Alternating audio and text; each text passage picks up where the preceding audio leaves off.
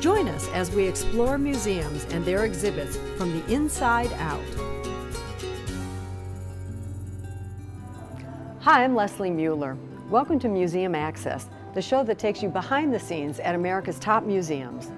Today we're at a special exhibition that is traveling around North America called Leonardo da Vinci Machines, on loan from the DaVinci Museum in Florence, Italy.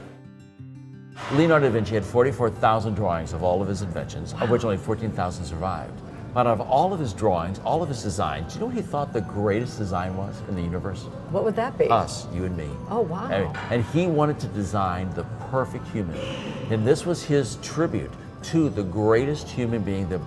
He did hundreds and hundreds of measurements, and all the measurements that we use today of our fingers for the inch and the yard and how high you are, all comes from the Vitruvian Man.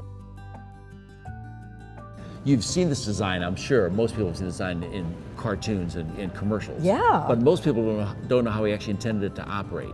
How Da Vinci actually intended it to operate is that the men would actually stand on this platform and hold on to these bars. What do you see this? And literally run around in a circle in an attempt to air screw up into the air like our present-day helicopter.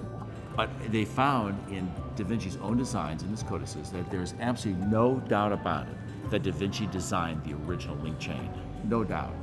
They theorize now that Da Vinci had enough information for the Industrial Revolution and the 1800s in his own lifetime of the 1400s, but we had to wait 400 years, 20 generations, that we could simply make what he wrote down at the time of the Italian Renaissance.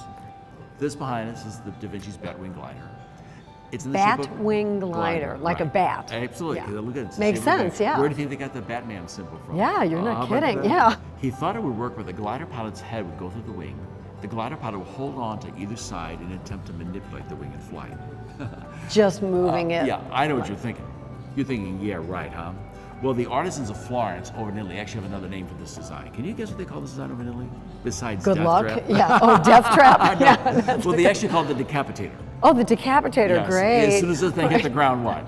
That's great for marketing, right? Your head came Your right head off. comes off. I'll lift you roll. Got it. Okay, I'll lift you roll. Okay, very good.